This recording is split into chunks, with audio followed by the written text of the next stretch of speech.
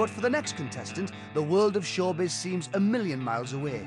It's Paul, a mobile phone salesman from South Wales. By day, I sell mobile phones. My dream is to spend my life doing what I feel that I was born to do. Paul, what are you here for today, Paul? To sing opera. I've always wanted to sing as a career. Confidence has always been sort of like a difficult thing for me. I've always found it a little bit difficult to be completely confident in myself. OK. Ready when you are.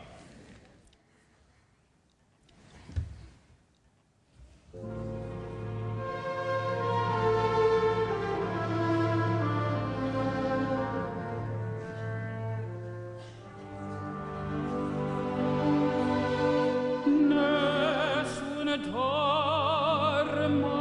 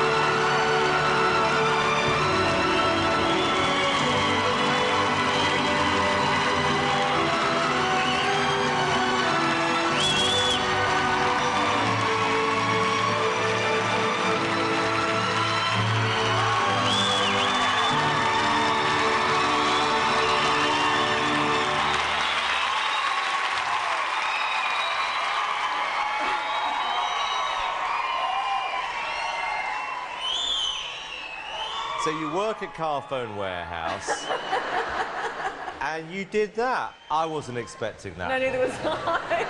This was a complete breath of fresh air. I thought you were absolutely fantastic. You have an incredible voice. I think if you keep singing like that, you are going to be one of the favourites to win this whole competition. I think that we've got a case of a little lump of coal here that is going to turn into a diamond. OK. Moment of truth, young man. Here's. Absolutely, yes. Amanda? Yes. Paul? You are through to the next round.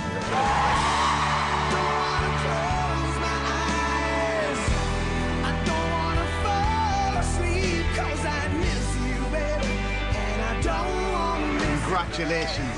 Unbelievable. I had goose pimples. You must be over the moon. I am. A bit shocked at the moment. Oh, yeah. And as Paul heads home happy, the judges think they might have found something special in Cardiff. I like shows where somebody isn't a professional, has a talent, isn't aware of it, has a normal job, and then you see something else. I like that. And that's what that guy had. Undiscovered little gem. Yeah. A frog that will turn into a prince. Yeah.